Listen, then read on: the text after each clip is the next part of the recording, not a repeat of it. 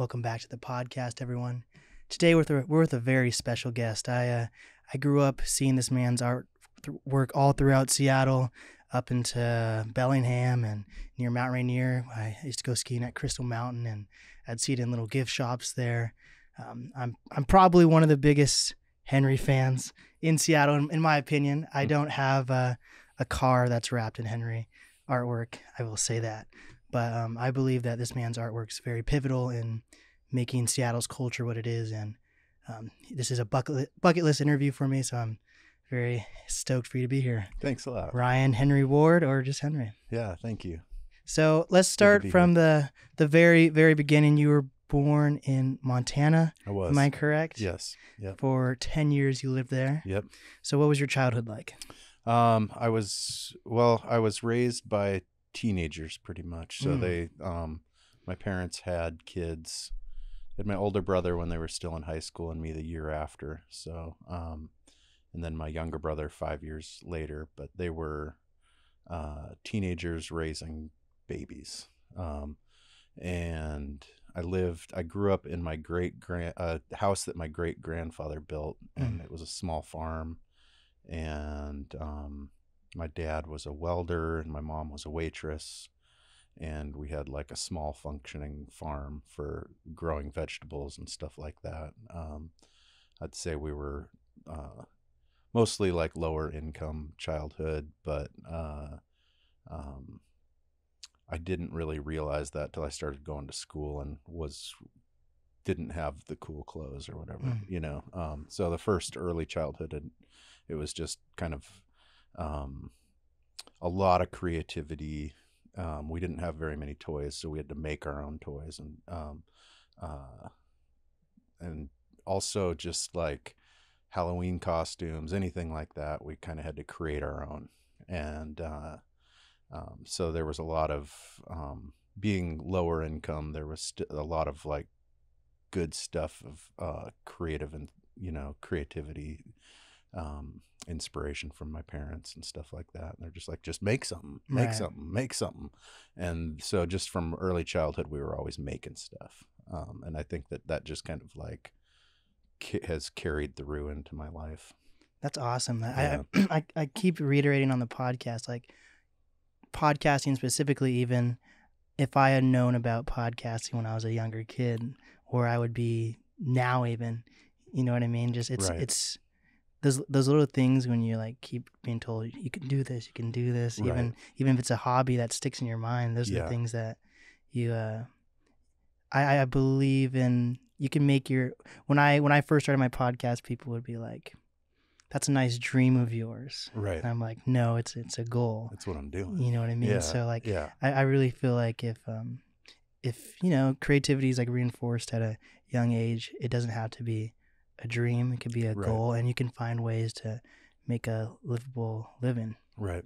So you I'm guessing 10 years old, you went through all of elementary school in Montana. Yeah, up till 4th grade, and then we moved to Yakima, Kent, and then by 6th grade ended up in Enumclaw. Wow. Yeah, so there was like a few years of moving around there, and I was super excited. Like when I left Montana, we moved into town, and all I cared about was candy. And I'd go to like my friends' houses who lived in town, and because I lived way out in the country, so I went to town, and you could find like a couple dimes on the ground and go to the candy store and buy some Sour Patch Kids or something like that. And I loved that. And so when I moved out of Montana, I was super stoked because I was like, I have access to candy. And I can find quarters and get candy or whatever. And so I remember like my best friend being all, really crying and sad that I was leaving. And I was like, dude, I get to go to I get candy now. You've always had candy, and you don't understand. Like access to like stores and stuff was like a big deal. So at 10, that was like my priority, was like the candy hookup. So damn, that's super funny. You found the Yellow Brick Road or something. I still like candy. That's okay. I have a huge sweet tooth, so I'm not gonna lie. Yeah, I love ice cream. I Yeah. love like anything peppermint. Right. That's my go-to That's thing. awesome. Are like Sour Patch? You brought up Sour Patch Kids. Is that like your go-to? I still like them. I'm more into the chocolates now. Okay. You know, I like chocolate candy. Yeah. I think Reese's is really like blown up. They've expanded their candy like candy world. It used to just be the Reese's cups and Reese's pieces. Now there's like 20 options or something. And there's like white chocolate flavor. Yeah. They got the Christmas tree. See, we could just have a whole Yeah. candy podcast. Yeah. But that's wild because for people who don't know, Yakima to Kent to Enumclaw, those are so far apart. They are in Washington. Yeah, and it was like all about making new friends and losing friends and making friends again and losing friends and stuff like that. So I guess it would be like a full circle moment for your art to be in Enumclaw-ish area because I forget what's that town. So I have like out of Greenwater, maybe? Yes. My family has a cabin in Greenwater. Okay, cool. So I've seen the stickers and stuff there. Yeah. I'm like, oh my gosh, Henry. Yeah. Got the postcards. So, but we'll get into like how you became Henry you are today. So you finished schooling, I'm guessing, in high school in I finished in Enumclaw? Enumclaw. Okay. Yeah. And then you went to art school, am I correct? No, I went to community college. Okay. Yeah, and it took me like 4 years or something to get through community college. Okay. And because I just kind of worked and paid my way, and then went to Fairhaven College, which is up in Bellingham, part of Western, and I took a few art classes, but not too many. Took some printmaking and a life drawing class, but it wasn't my main focus. Got it. Yeah. What's really cool about your art is like, it's like your art is how I think of a movie actor, where I'm like, Brad Pitt would be great in this movie, and then like in the third act, Brad Pitt walks in, and you're like, oh shit, Brad Pitt is here. You know what I mean? So like, That's awesome. I was I forget where I was. I was in this place in Bellingham, and I'm like, if Henry's heart was here, that would be so cool. And I turn the corner, and I'm like, oh shit, it is here. You know what I mean? So like, I'm always super excited to see your art. So what were your goals once you like were living in Washington and you started going to college? Like, were you trying to be an artist, or what were you going to school for at the time? No, I was. I eventually got into. I did want to be an artist, but I didn't really know how that was going to play out because I wasn't interested in the art world. I wasn't interested in like the fine art world, the galleries and museum scenes, and the with critics and the whole thing. I just wasn't like wanting to play that game. And so I was thinking I was going to be a children's book illustrator and writer. So my main focus in college was creative writing. And then I'd already my art was already pretty well developed by the time I was in college, that I didn't want to focus on it much or have it like really messed around with. Right. So I was just always making art, so it wasn't like something I felt like I needed instruction with. The creative writing I felt like I needed more help with, and then I also took some theater classes, so if I ever did publish a book, I could present it and read it and feel comfortable with that. Yeah. And then I didn't really go down that road.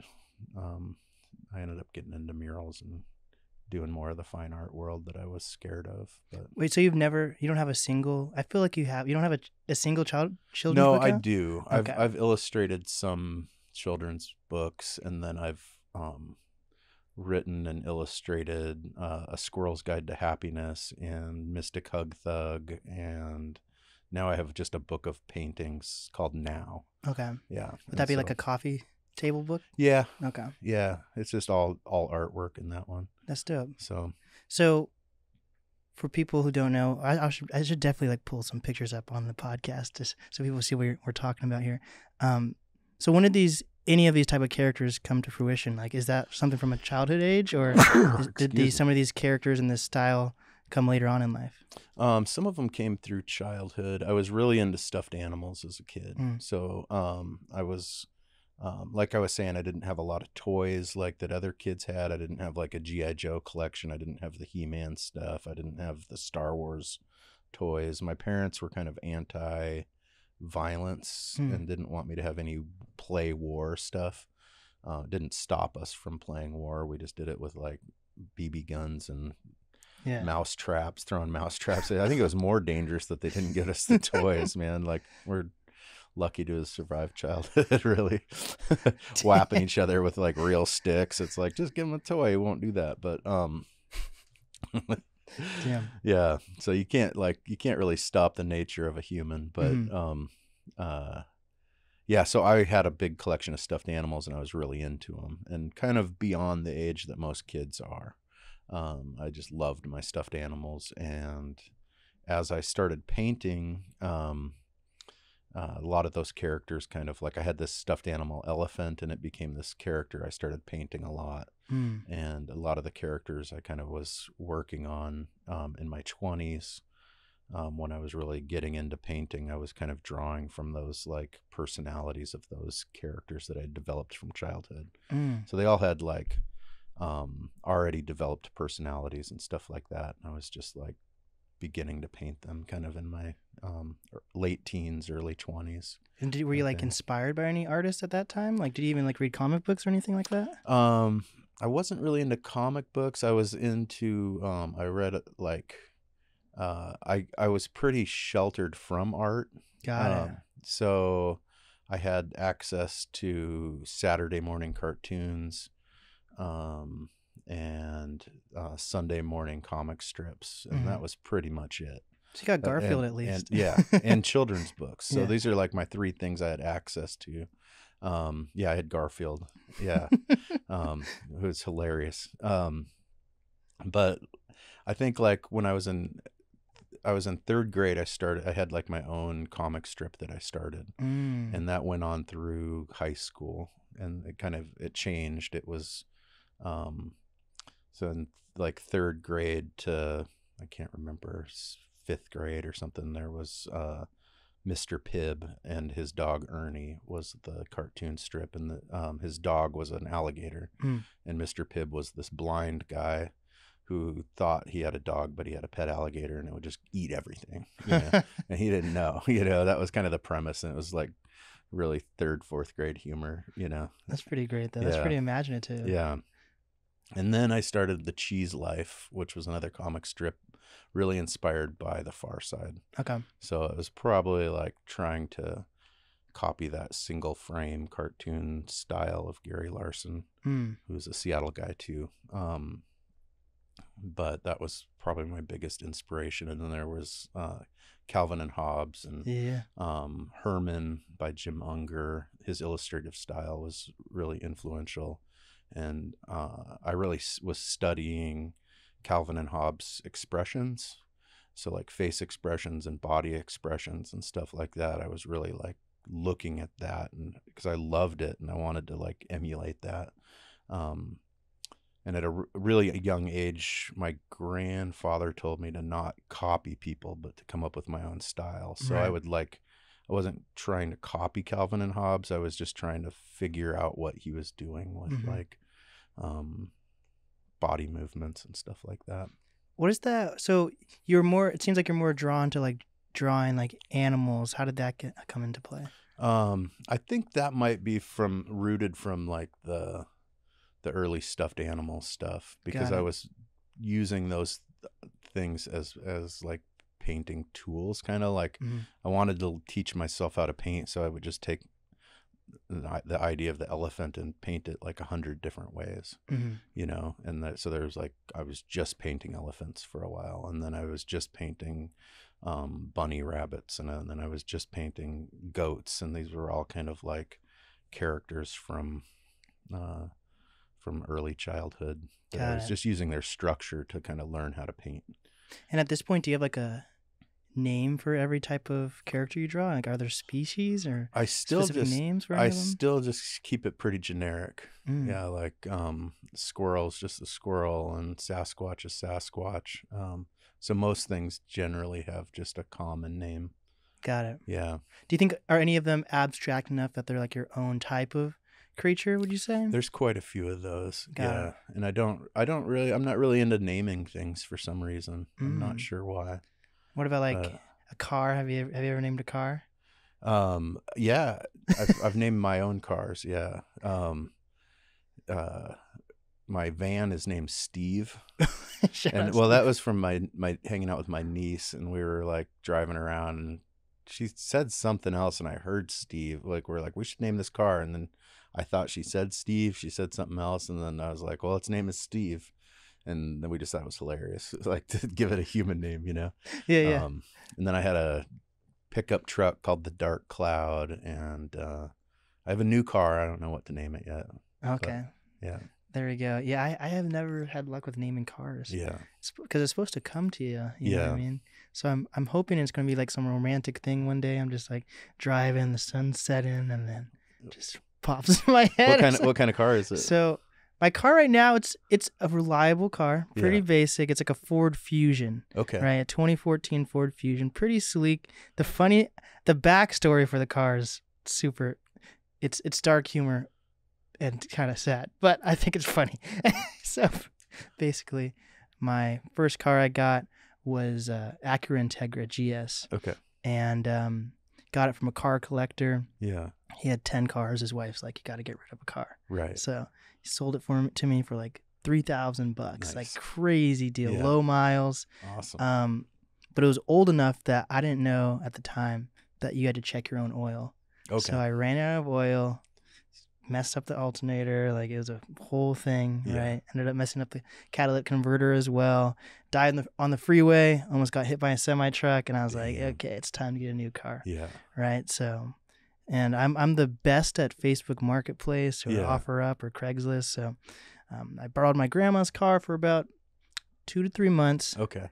And this time frame is starting to inch into early 2020. Right. Okay. So then March 2020 happens, and the very beginning. So nothing's happened yet, right? So I find the car. Actually, I bought the car down the street from here. So I bought it on the app. Nice. Super funny. Crazy. So this guy was just graduating from UW and moving back to Wuhan right before COVID started. Oh, wow. I bought the car. That's crazy. And we were starting to hear things about, COVID. Yeah. And I planned like a week-long trip. And I got back the day of the lockdown. Yeah. And that was my first experience with my car. Oh, my God. You know what I mean? So I feel like I have sentiment with this car. I just don't have a name for it yet. Right, And it's been, that's been like 2 years now. So, but yeah, that was crazy. This guy straight up moved back to Wuhan. I was like, oh my gosh. But yeah, I'm not the best at naming things you name either. Him Pan or something. Yeah. From Pandemic. Yeah, that could be good. 100%. Pan's Labyrinth. Ooh, see, Yeah. I call him Labyrinth. have you checked out the new Pinocchio movie by what's his name? I've been watching it. It's pretty dope, man. Yeah, I just watched like probably 45 minutes of it or something. It's dark. Yeah, I like it. It's super crazy. Yeah. He's on I forgot what is his name? Guillermo, whatever the director's name is. Yeah, Del Toro. Yeah, I'm just gonna go Del Toro. Yeah.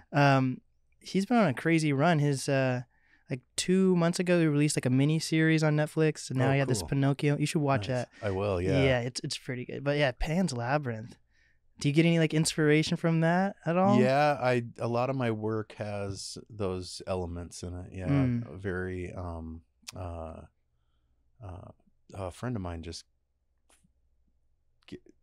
said folk magic was like a good term for my artwork. I do a lot of like, I do a lot of creatures from like satyrs and things like that, and just magical. Things more from like kind of more old world stuff, old world mythology. For some reason, that stuff just wants to come out of me.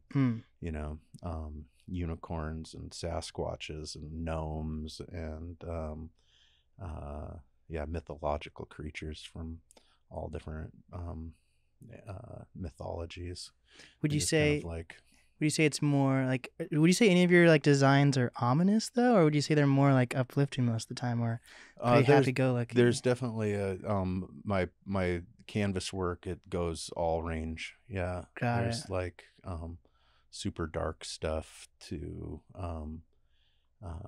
yeah, I would say there's a lot of skulls and a lot of like indications of death and stuff like that I paint. I have a lot of feelings about death, and so I want to like express them and talk about them a little bit with my work. And yeah, there's some of my work has some violence in it, and some of it has sexuality, and so there's I think I'm expressing the full human range. Hell yeah. Yeah, and my mural work tends to be, I have a philosophy around my mural work publicly, which is I'm trying to paint for the public and include all ages.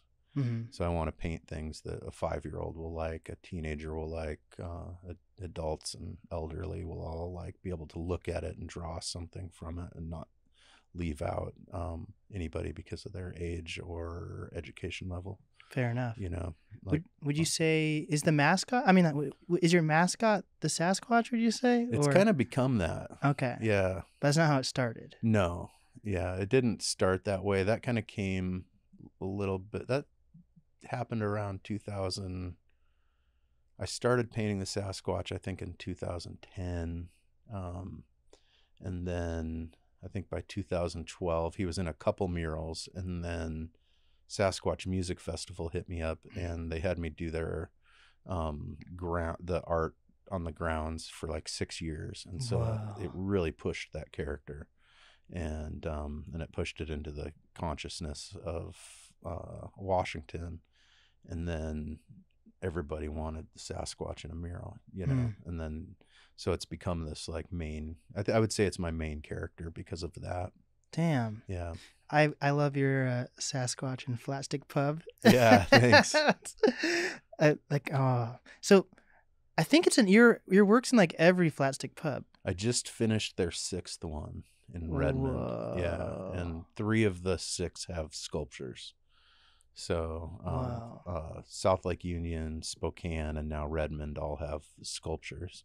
Damn. Yeah, I just finished like a week and a half ago. I finished Redmond project, so that'll be opening pretty soon. And my body still hurts from it. And actually, I had to shave my arms because I had so much adhesives and things from sculpting stuck in my arm hair that I just shaved it off, and I was like, that's kind of weird. But... Wow. Damn. Yeah. So like, did you get any inspiration from sculpting from like you said your dad was a welder? Yeah. So like, does that handiwork come from any of your childhood at all, or? Well, I just think seeing things 3-dimensional is kind of natural for me because we were just building stuff with cardboard boxes a lot as kids. Got it.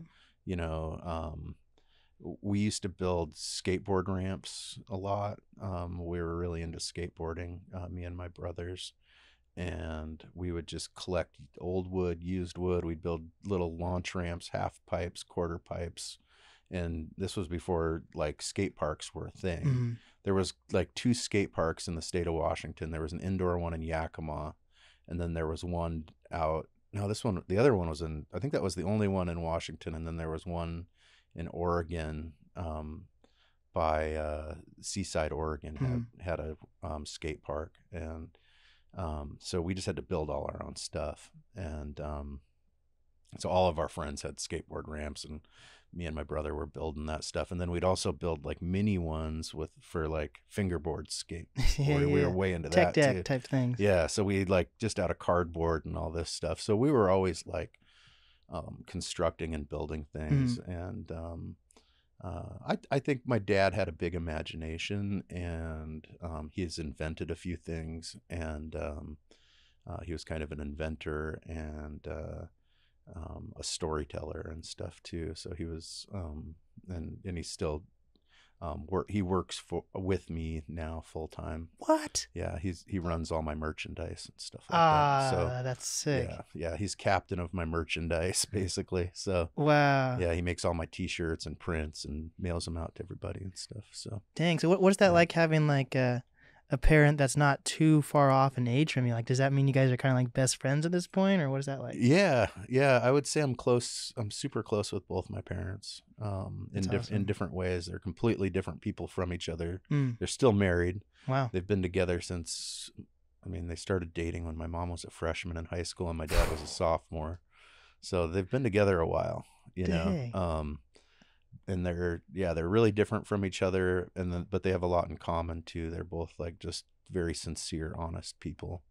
And how they present that's a little different, but yeah, my mom has less of a filter and just tells you what's on her mind no matter what. And then my dad is a little quieter and still lets you know what's up, Right. you know. But yeah, I'm super close with him. We have a lot in common. Hell yeah. Yeah. And are your siblings creative at all? My older sibling, he died Oh wow. when he was 25 and I was 24. Whoa. And he was super creative, musician, played trumpet and guitar and quite a few different bands over the years.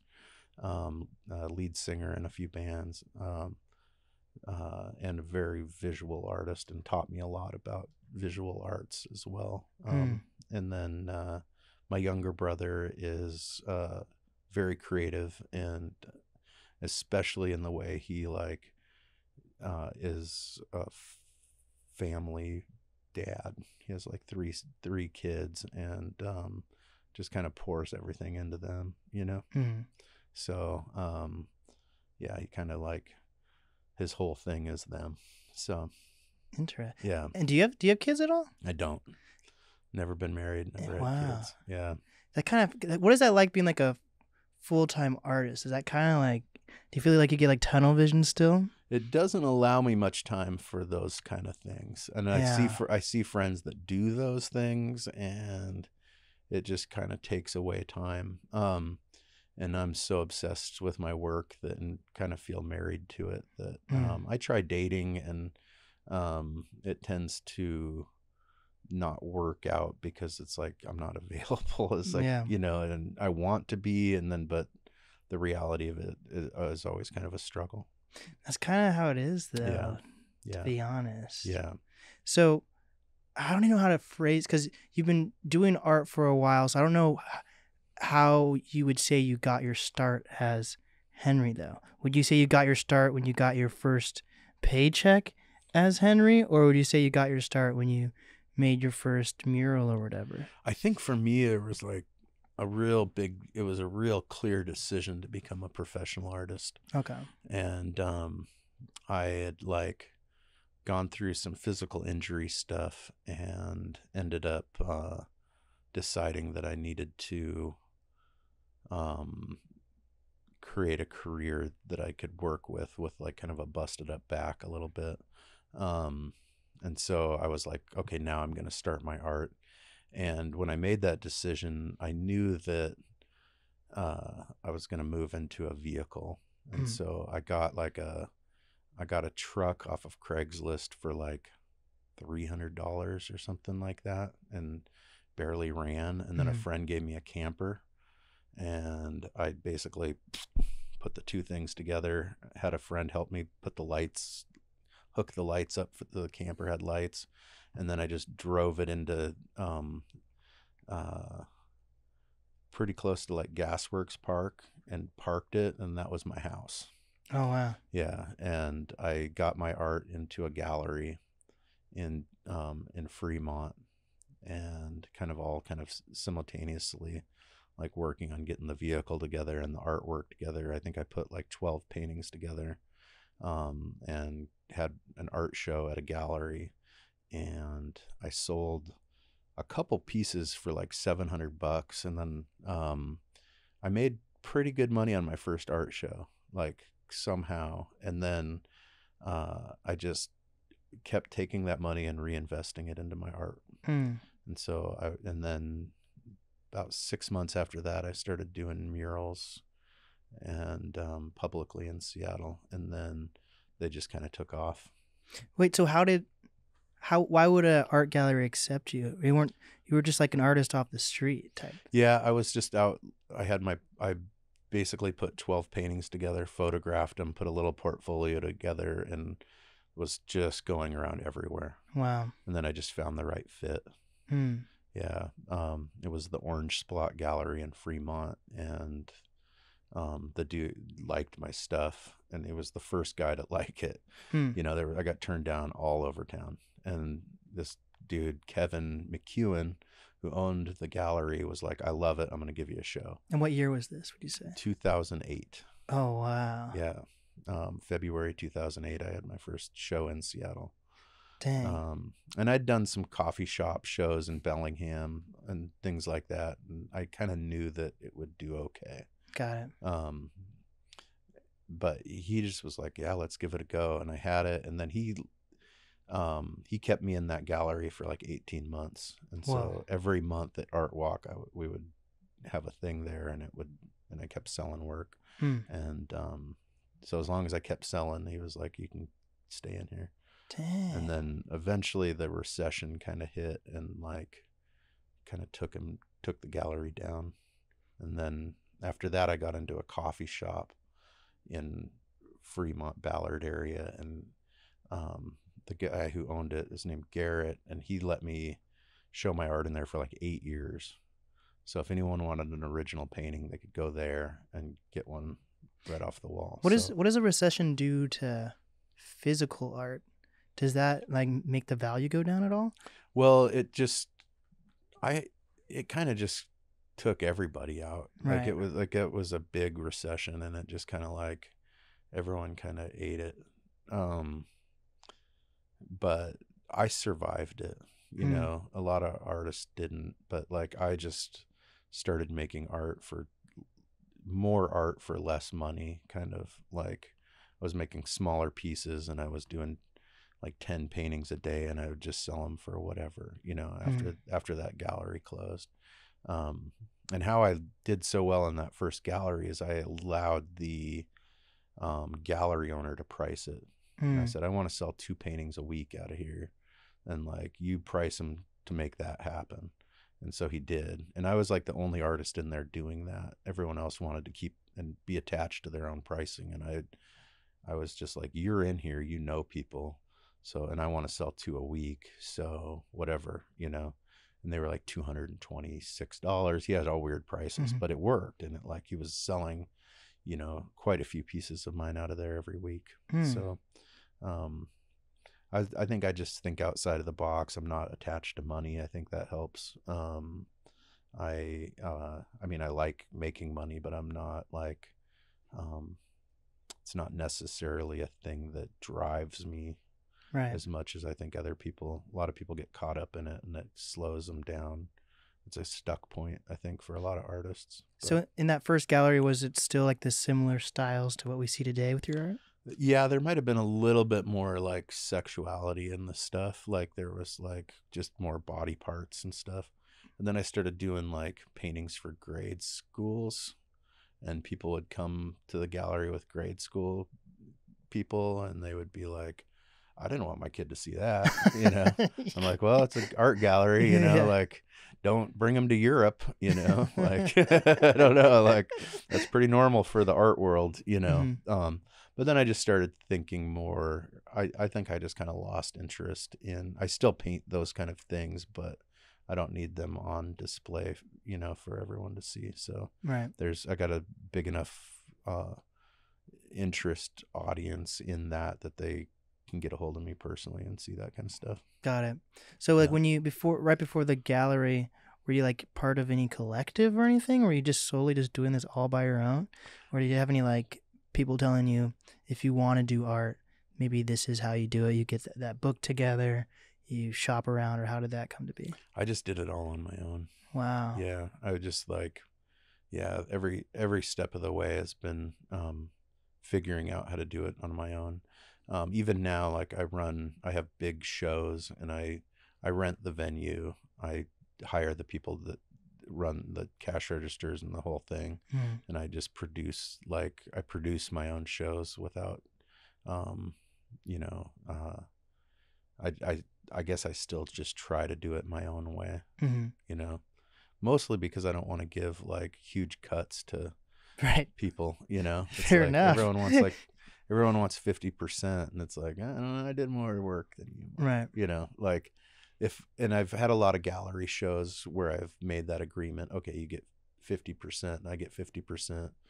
And then I see a lot of times them not putting what I feel is equivalent energy in advertising for my artwork.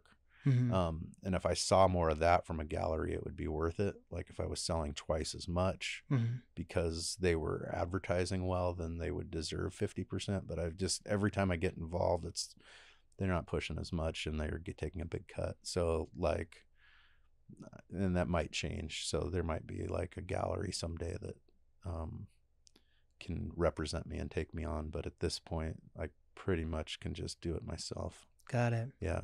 So that's interesting to hear that you started out on like canvas versus murals. Because I feel like, me included, and maybe it's true, I feel like people think you got your start as like a graffiti artist or something. Yeah. And I'm guessing you didn't? Or I did not. Yeah. I wasn't a graffiti artist.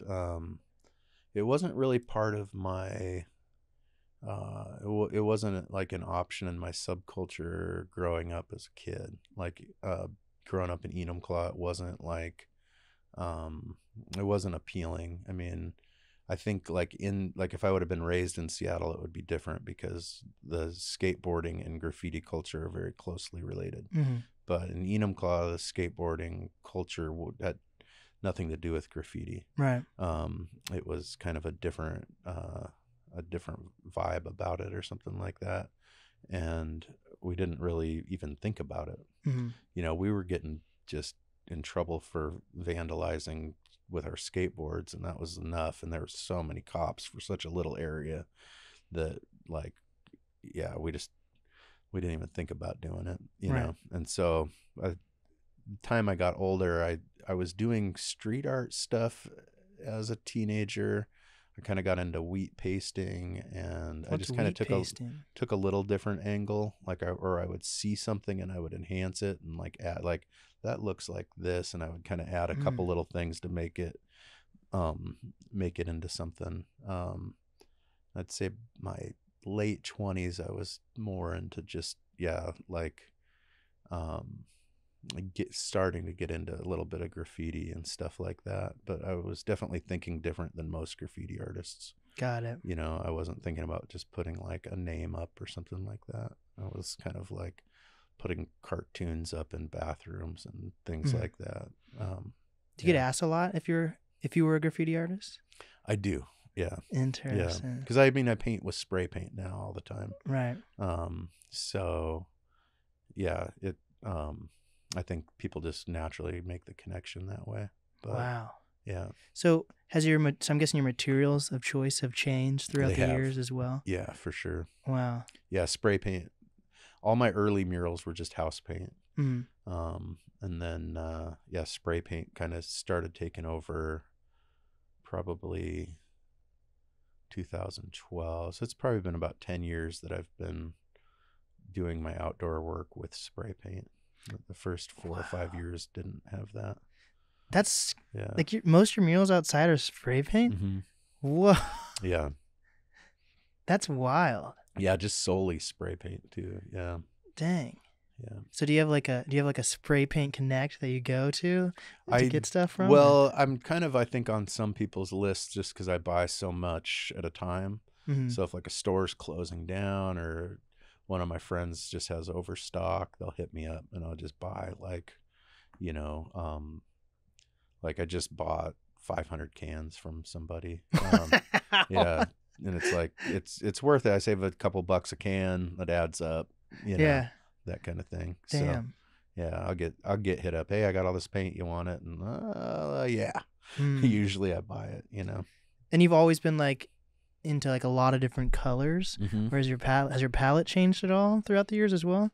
I'm into bright colors. Mm-hmm. I'm partially colorblind. Like I've red-green colorblind, so I think I see things better when they're brighter. Okay. And I actually had like those I got those colorblind correction glasses, and I went and looked at all my artwork after I put those on, and was like, oh my God, I've really been, these are bright, like that's kind of crazy.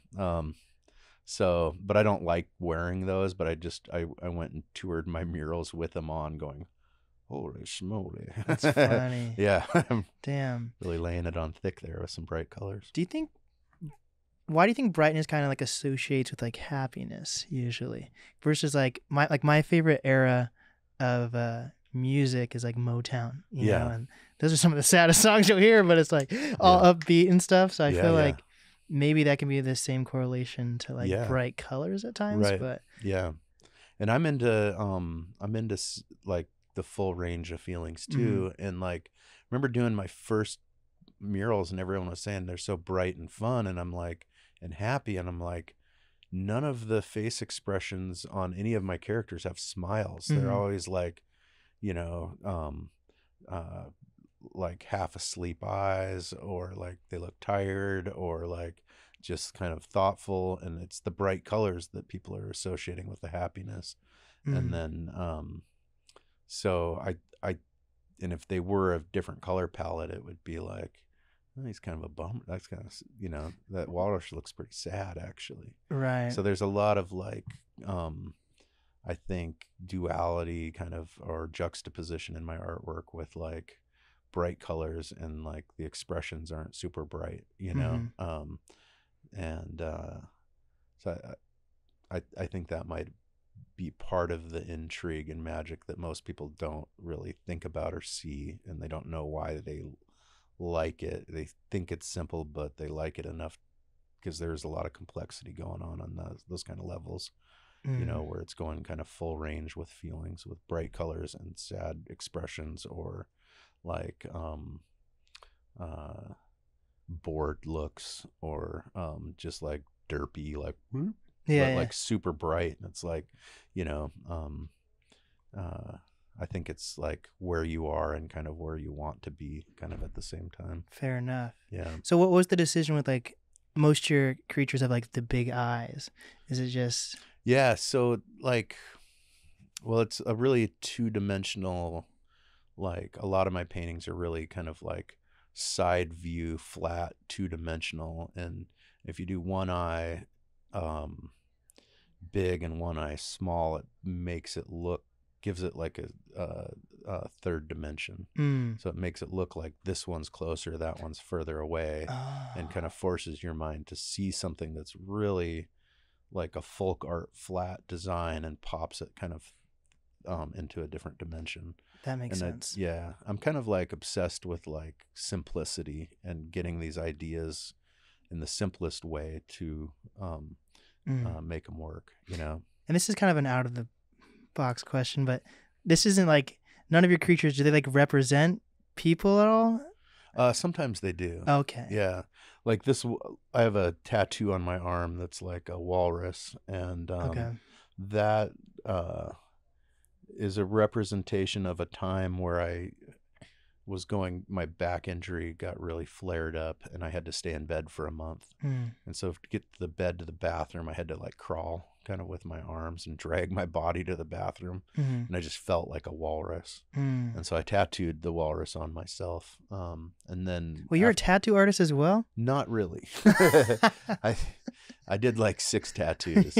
Yeah, I did this one, and then it was when I was injured. I was living in a friend's house, and a friend brought over a tattoo gun because I couldn't get out of bed, and so they were like, "Oh, try this," and people would come over, and I'd give tattoos, and they were very low skill level. Yeah, I didn't practice on things before. I was just jumping in and giving tattoos. So there's about 6 of them out there that like are on some people. I feel and I eternally apologize for ever giving any of them. When you can sell that like if they're an organ donor, eventually you can sell that as an art gallery. Oh yeah, their arm or whatever. Yeah, totally. Dang. Yeah. So I bet how many people like send you at least tattoos from another tattoo artist of like your characters on them? That's got to be a thing. Yeah, I'd say there might be around 100. Wow. Or something like. Someone was just asking. I was just starting to like do the numbers and was like, it's around 100 people have Henry tattoos that other tattoo artists have done. And how does that make it? Is that kind of weird when like another artist is like copying your art? Or how no, does that... I think it's cool. Okay. Yeah, I like the tattoo thing. People hit me up, and like my main thing is like people will want me to design something and they want to know how much that is. I'm like, well, look through my catalog first, because if you find something you like, you can just use it for free, you know. Because getting the tattoo is going to cost you enough money, right? So like I don't want to gouge people, but if I have to do the work, then I charge them, like if they want something specific. This one person got a full sleeve, and they used the design, like I painted a mural in their house and they used that mural as their tattoo. So they didn't have to like have it redesigned, you know. They just took a photo of it, brought it to the tattoo artist, and they applied it. You have murals in people's houses? Oh, a ton, yeah. What? A lot of indoor ones. A lot of private. Sick. Yeah, backyards, inside, all sorts of stuff. What? Some pretty crazy stuff. Like I've been in some like pretty crazy houses with epic views and stuff, and I'm like, man, this is awesome just being here, you know, and painting. And did you ever think that was gonna like happen? I did, you know, like I remember being, when I was starting, I was living in a van or whatever, or a camper, and like someone buying art and me delivering it, and I'm living in a vehicle and I'm delivering paintings to like multi-million-dollar houses, you know, and helping them hang them, and then I'm going back to bed in my, you know, crawling in my sleeping bag and shivering myself to sleep, you know, going, you know, eventually I'll get there, you know. I don't know. I'm still not quite there, but like, I just knew that was like, when I started as a professional artist, I was like do or die. I'm like, I'm just going to do this and I don't care. Like, I'm never going to do another job. And that's like, I was like, I'll starve to death before that happens. So I feel that. Yeah. What is the like adamant? What's the shittiest job you've had? Oh my God. I've done a lot of shitty things, man. You know, just kind of growing up out in Enumclaw, there was I did a lot of odd like farm jobs that were super hard. Digging ditches, digging in the dirt's hard. You know, I put a lot of fence posts in. I've done a lot of like, in the winter digging. I'd say just a memory comes to me where I was building a fence for somebody and it was snowing out, and I'm digging in the icy ground, trying to get like fence posts in, and like mixing cement and getting snowed on, and like trying to get the job done in a day, and that kind of thing. Like that kind of thing kind of sucks. But I've also had some jobs I really enjoyed that most people might not. Like I worked at Little Caesars Pizza for a few years and I really liked it. Yeah. You know, I liked the social atmosphere of it and stuff like that. And I liked making pizzas. Like it was fun. So, yeah, those kind of jobs were great. But, yeah, being a table busser, that kind of sucked. The shittiest job I think I ever had actually was I wanted to wash dishes at night. I wanted a night shift dishwasher job. Yeah. And I got it at Sherry's. And I thought, oh, this is going to be awesome. I can just go and escape into my little zone. Yeah. But the way that Sherry's is ran is they don't have bussers. So the dishwasher has to go out to the floor to get it from a mid station from the waitress, where the waitress puts them, and bring them back in. So you never get the opportunity to get into a zone, you know? So I quit after a couple weeks. Yeah. I was just like, this sucks. Like I wanted to just like tune out and do my dishes, but they were like, Okay, now you got to clean the bathroom. Now you got to go get the dish. You know, it was just constantly like, I just almost got in my zone, you Yeah, know, yeah. like, and they just wouldn't let you get in your zone. And so finally I quit. But Damn. yeah. So remind me again, what year was that when you were living in the camper?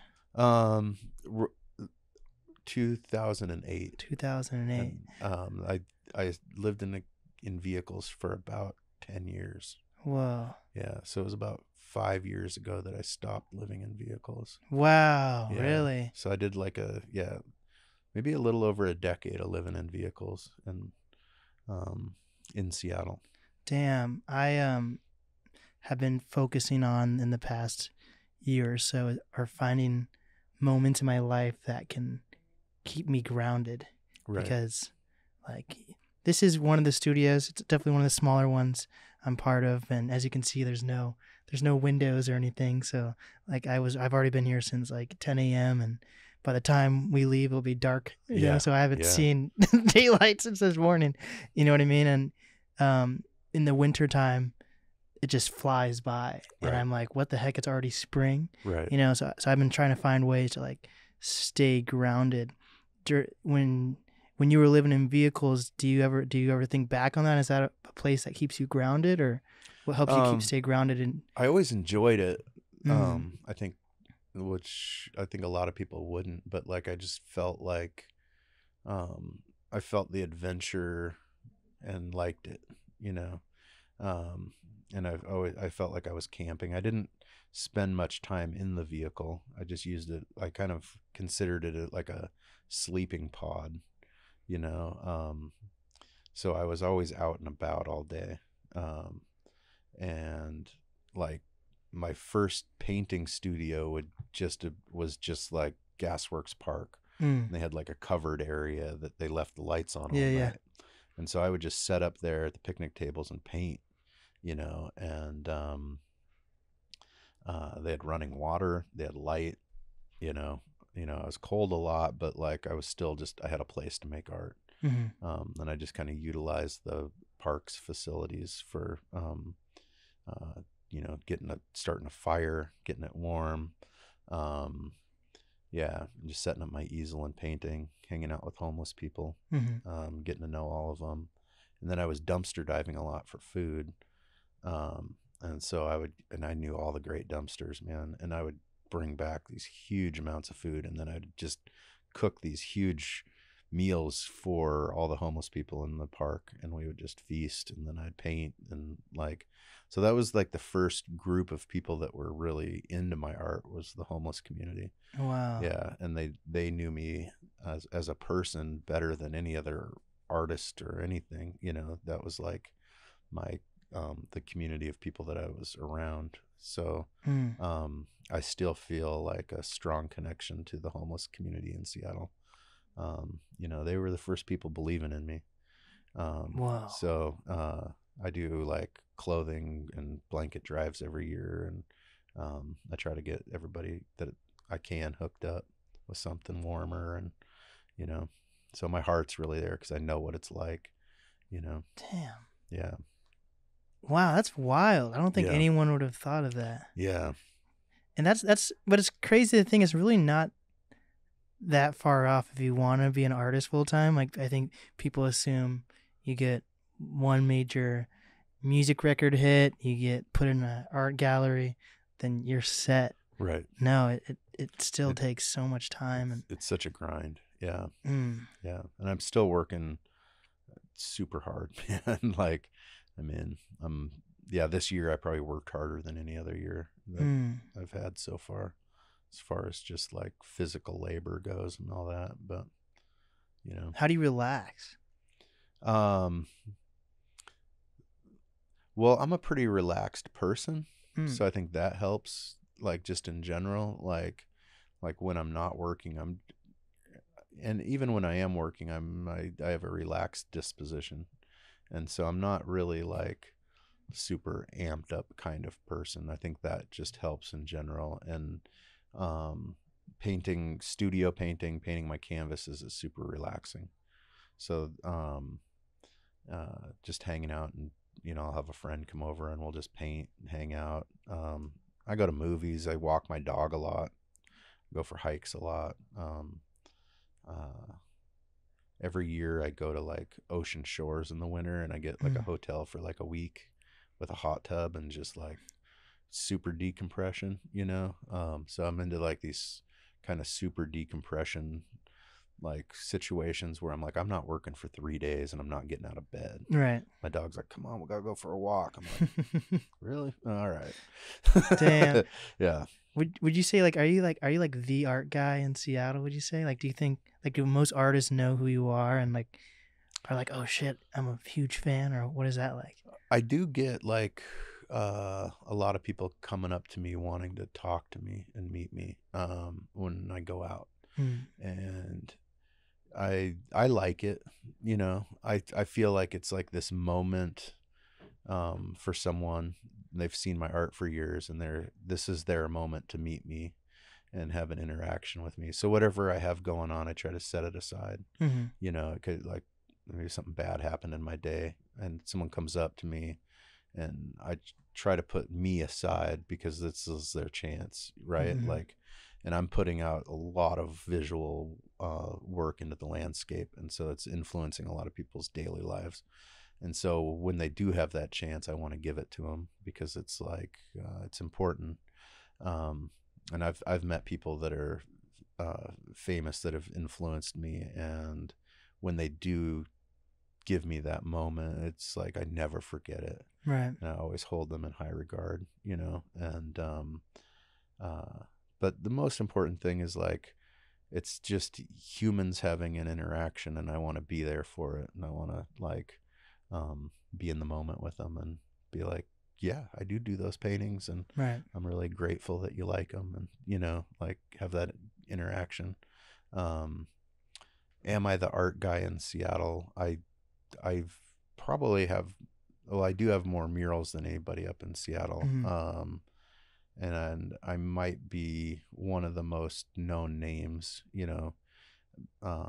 But the Seattle is just a huge community of artists still. So, it's hard to say that, if or if not, I'm the art guy of Seattle. Like, fair enough. I think it would piss a lot of people off if I said I was. Right.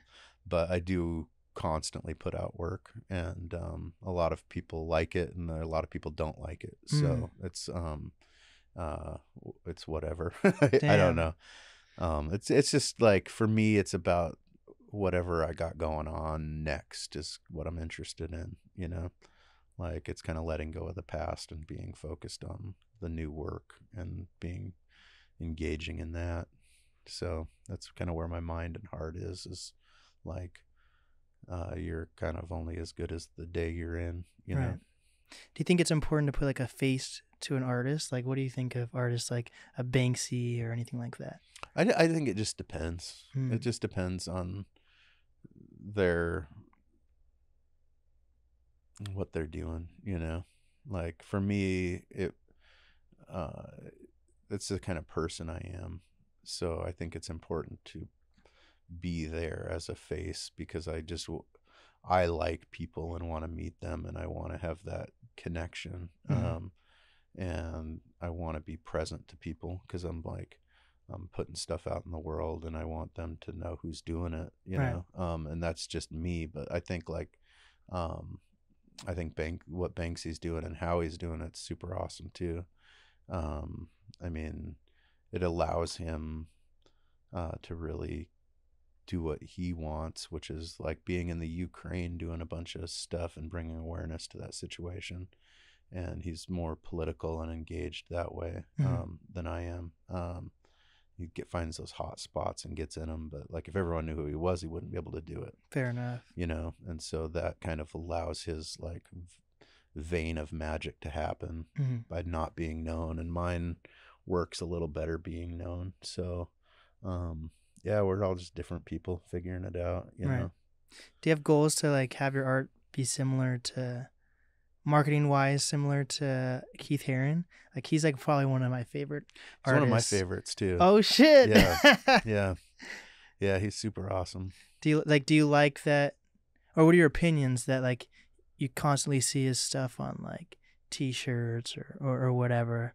I And think like, it's awesome, like in a way I feel like I'm a graffiti artist in the sense that I want as many spots as I can get. Like I want my art on as many zones or things that I can get them on.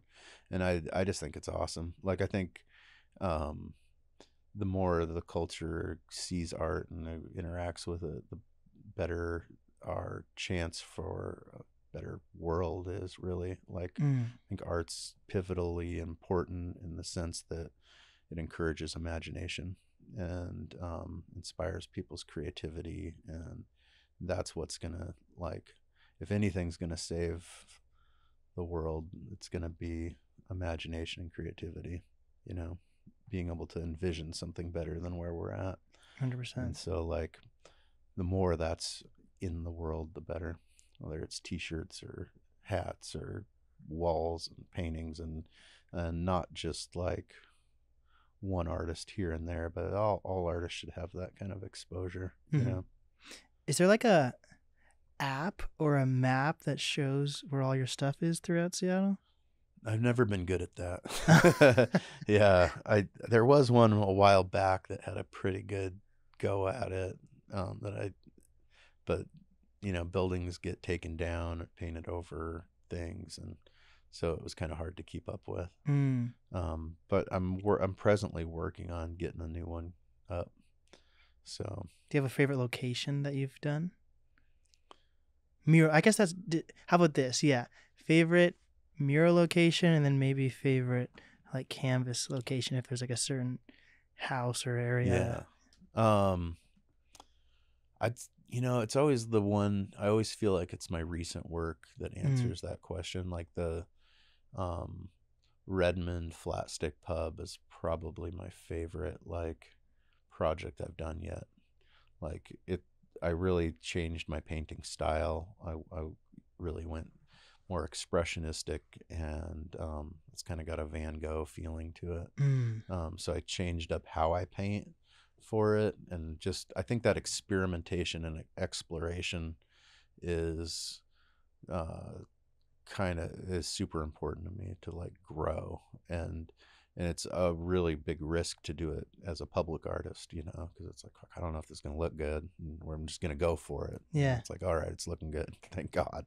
My idea is working, so it's this kind of constant, like, pushing myself to be better and grow. And I think that, so whatever I just kind of finished is what I'm mostly would say Fair enough. Yeah. And then what about like how common is it for your stuff to be on cars? Or is there only like a few? Maybe it could be that I'm seeing the same car, or I don't know. There's a few out there. Okay. Yeah, there's a handful. And I've done a ton, but like, so I can't remember what year it was. 2009 or something. Or sometime I painted my own car. I had a Volvo car, and I painted it, and brought it back into town, and a bunch of people wanted their cars painted. But it was a bunch of people that had cars that were almost kind of at the end of their lifespan. And it was when I was less expensive. So it was like, I'll paint your car for $100 or $200 or something. And I painted a ton of them. So if there was a while, there was a ton of them rolling around that were all like on their last legs. So like the junkyard, or like the pick and pull place was full of my stuff for a while. And people were getting like hoods that I painted and doors and bringing them home and hanging them up. So there's some of that out there, That's sick. Yeah, they're just like, oh my God, there's a Henry car, and they just like remove the hood or whatever, a chunk of it, and take it home. So there's a few of those hanging up. And then now, I mean, people will have me paint their like brand new cars now. Wow. So there's some that I have painted that are out there that are going to be out there for 15, 20 years or whatever, but like there's not as many, right? Just because you start charging more and you get less, people can afford it. How'd you find your worth? Like, when did you realize how much you can charge and that it made sense and all that? Um, it first started out like more like calculating it like a contractor, like time and materials. Mm, Like it took me this much time to make this painting, and it cost me this much in materials, and how much do I need to like get more materials to make more art and be able to like get what I need in life. Um, and that those numbers were a lot lower than I think what other people thought they needed. mm, So my prices started out pretty low, but I was thinking pretty pragmatically, and wasn't being influenced by how other artists were pricing their stuff. I've never been influenced by that. I right. still don't. But a few years back, I actually went to a therapist about it because I just didn't feel like I was selling my stuff for what I deserved, and I had to do some like real work around that, and yeah, have some big cries, and Wow. some stuff to like really go, okay, this is what my stuff's worth, and it's important to price it that way because I don't want to undervalue what other artists are doing too. Like, you know, um, it's like you want I want the ceiling to be higher so everyone can kind of go up. And if my prices are too low, then that ceiling drops and Mm, doesn't allow other people to come up as much. So becoming more conscious of the whole, all the artists in Seattle, and how to like be in this ecosystem rather than this ego system, you know? that's a good one. I like that. I like that a lot. Oh, wow. So how often is it the city contracting you versus like an individual? I'd say it's all, the city doesn't contract me. Oh, really? Yeah, it's all private. There's one that I did this summer that was through the city down in Pioneer Square, that they had to approve it and do Mm, some stuff on this electrical box in Pioneer Square. That's the only one. Everything else has been private. God, because what about? I think you know Desmond Hansen. Mm-hmm. I had Desmond on like 2 years ago or something, Okay. or maybe 3 years ago now. He was one of my first guests, like He's during so the pandemic. cool. Yeah, Yeah, he's a cool dude. and it turned out like he was like childhood friends with my stepdad growing up. It was Yeah. just, Nice. but maybe I got it wrong. But I thought he got contracted from the city to do the electrical boxes I or think something. so. Yeah. Okay. Yeah. I know he worked with the city on those. Yeah. So I guess muralists and artists, there's just so many different routes to go down to Different get things route. done. Yeah. Yep. Whoa, that's super interesting. And I just don't like, I mean, I hate doing paperwork and filling out forms. And I just, Mm, I mean, I probably could have made way more money or could still, if I was into it. But I just don't like filling all the paperwork out. right. Like, I want someone to get a hold of me and want my artwork and want to pay me for it. And I want that relationship. I don't want like I don't usually do like, oh, there's this call to artists, come up with a design and maybe get chosen. I've done that enough times where it's like you put all this energy and work in and they don't choose you, and you're like, Right. a waste of my time and energy. And I got enough people wanting my stuff to where I don't have to do that. And I'd rather take lower paid gigs than some big pimping $500,000 city thing and have to compete and do all that for it, because it's not the lifestyle I want to live, I guess. Fair enough. Yeah. And how often, like, how long would it take? I guess that really depends on the amount of space, but like on an average mural, how long would that take you to do?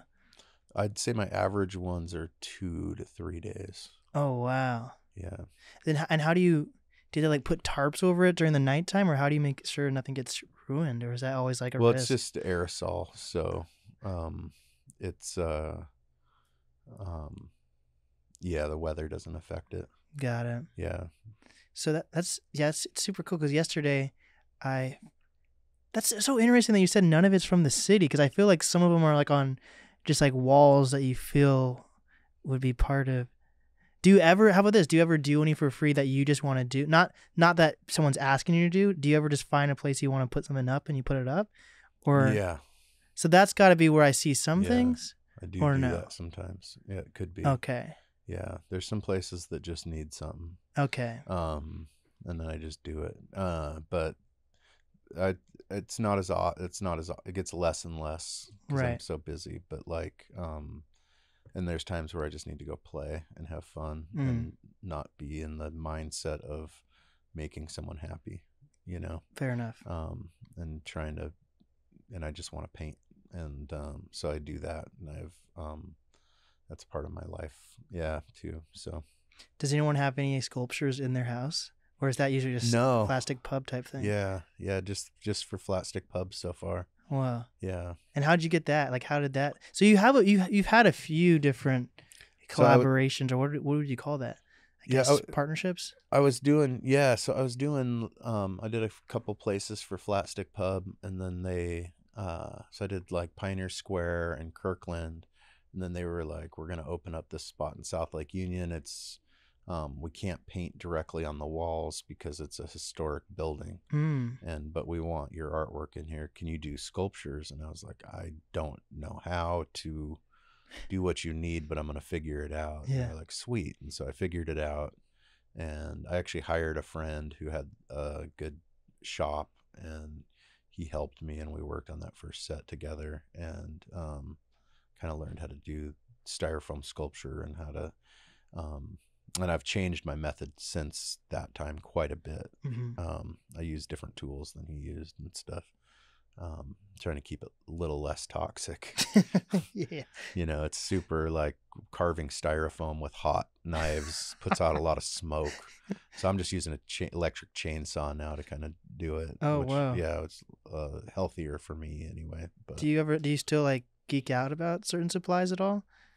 Or do you kind of have your go-to thing at this point? I mean, I'm still learning and exploring. So yeah, the new ones I did, the first couple sets have kind of get beat up a little bit too much. So I'm like, I built them at the facility so that I could build them heavier. And I put a layer of cement on them, and then plastic over that. So they're styrofoam, cement, and then a plastic coat. And they are dense now. Like, I mean, I didn't like experiment with beating them up, but I think they can take a beating now. Hell yeah. You know, and they're in a miniature golf place, so they have to be able to, you know, people are drinking beer and playing mini golf around these statues. So get hits by a golf ball. They're going to take a swing every once in a while, you know. So yeah, I think I'm getting better at it, but. And then how did this all lead to you getting like your own like art gallery? How did that come to happen? The art gallery, I just kind of like put it out online. That I was looking for a spot, and a friend of mine was like, oh, I have this record shop and I'm moving out of it, and I'm moving next door into a bigger spot. And so he talked to the landlord, and they just kind of shooed me in there. The landlord's really into the arts and stuff like that, so he wants to make the U District more art focused. So I just kind of got into that spot, and then now the record store, that's going to be kind of my work spot, and now I'm going to like take over half the record store and have my gallery in there. So starting in January, it'll be open like 10 a.m. to 8 p.m. So, and they're going to run the register. The Seattle Records is going to be, it's like a business partnership with them, and they're super cool. And they also own the poster shop, the Intervisions poster shop. So we're kind of collaborating space energy together and making like, let's work together. So, yeah. And are you ever going to like be there when people are there, or how does that work? Probably will be setting up for like once a month art walks and stuff like that. Got it. You know, and I'm in the neighborhood, so if just by chance kind of thing, but it was a by appointment gallery, and people got one-on-one time with me, but I just ended up, it was successful for about 6 months, and then I ran out of time to give people. And so I just got too busy with murals and things like that, and wasn't able to meet people and make appointments. And so I'm like, I got to change this thing up. And for artists who want to, you know, pursue their art full time and make money, is there more, I guess it's probably a culmination of everything, but is there more money in selling individualized art, or selling to individuals, or being in an art gallery? I kind of feel like you kind of have to do everything. Got it. Which is kind of a pain in the butt, but like the more ways you have to do things, the better off you are. Because certain times, like, things work really well for a while and then they stop working. And so, and that's just been this whole story of my career is like, this thing's jamming. I got a situation and it's working. And then it's like, done, you know, no one's buying out of there anymore, or this thing isn't popular anymore. And so I'm always switching it up. And when I started, it was more like I was kind of behind it. Like, oh, I didn't know that that's how it worked. And now I kind of know how that works. So I kind of stay ahead of it. Like I'm making changes before I need to. Right. Like knowing that no matter what I do, it's not going to be forever. Did you ever get into the NFT space at all, or what were your opinions on that? I haven't. Wow. I think I'd set one NFT up kind of for fun. My friend Andrew helped me with it. We're like, let's just set one up. So there's one out there that someone could buy. I don't even know what it's on. But I just like, I haven't gotten into it. I kind of wanted to watch and see what happens. I know I look up to some artists that do it, and do it really well, but I've also noticed some backlash with it. For sure. Because people bought and then they lost a bunch of money, and so then they have this. I don't want anyone to buy my stuff and lose money. What's going on with that what are they called? The ape guy, whatever that thing is, Bored Apes Yacht Club or something. Yeah, like if you buy an original from me, like that thing's gonna go up in value. Like, I mean, I was talking to a guy the other night who was showing me this old painting that he had of mine, and he was like, I don't know the ethical way of selling this. And I'm like, I'll buy it. I'll buy that thing back from you for twice as much as you paid, you know, because I can sell it for 4 times as much as you paid, you know, like, because you bought it 10 years ago. Like,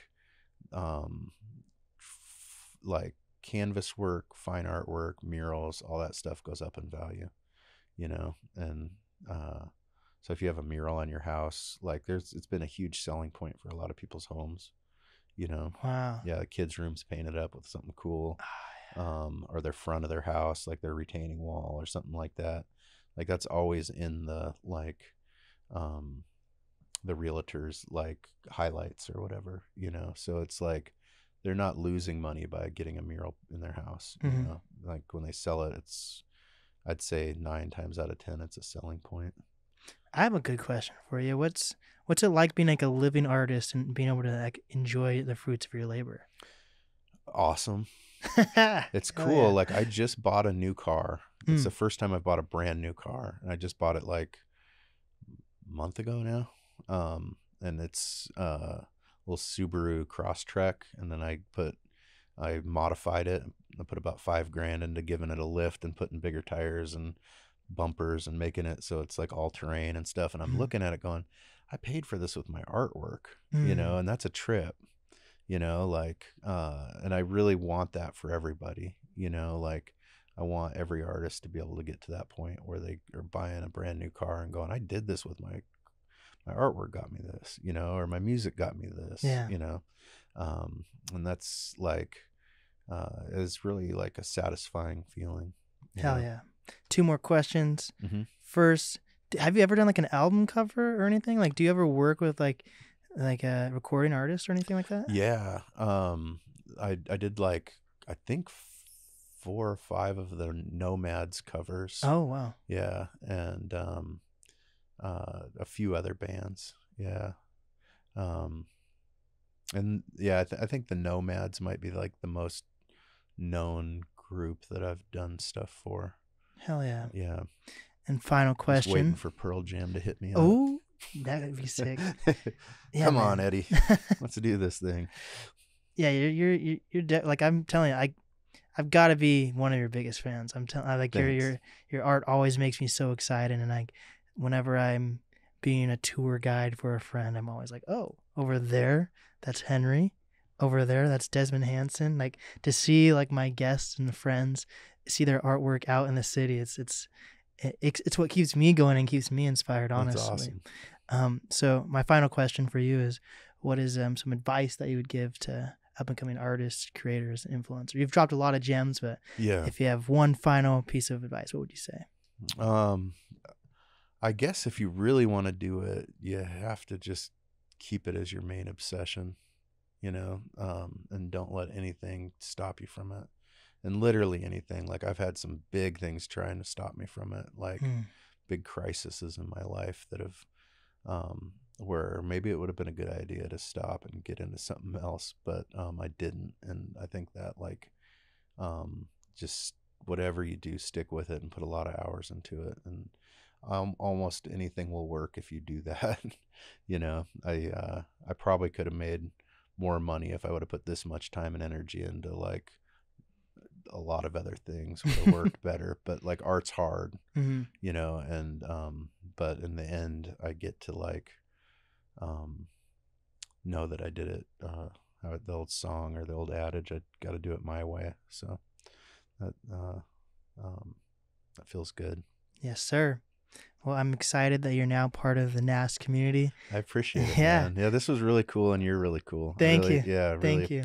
Appreciate this chance. I've been looking forward to this, and it's my favorite guest, and the guest I always look forward to having on. You can't force it to happen. I just happen to have a friend whose sister has painted with you before. And now awesome. we're here. I'm like, oh my, something's just happened when they're meant to happen, That's true. That's the best things come out of that. 100%. That way, for sure. Well, what is the easiest way for people to find your art and get a hold of you? The best way to find my art is drive around the city. And the best way to get a hold of me is just look up Henry Murals and there'll be a trail. Yeah. Hell yeah. Yeah. There'll be a way to find me if you put any effort in, you'll find me. So Henry, your what is, it's not called what's your signature, Henry? Yeah. That's just your middle name or no? Yep. It's my middle name. Yeah. Yep. And it's like a family name. I have great grandfathers and from both sides, kind of down through uncles and grandpas, and it's kind of this name that I chose because it's kind of the center of my name, and it's the thing that kind of from both sides of my lineage that match up. That's awesome. Yeah. Well, everyone, this has been the NAST Podcast with, and then you say Henry. And we did it.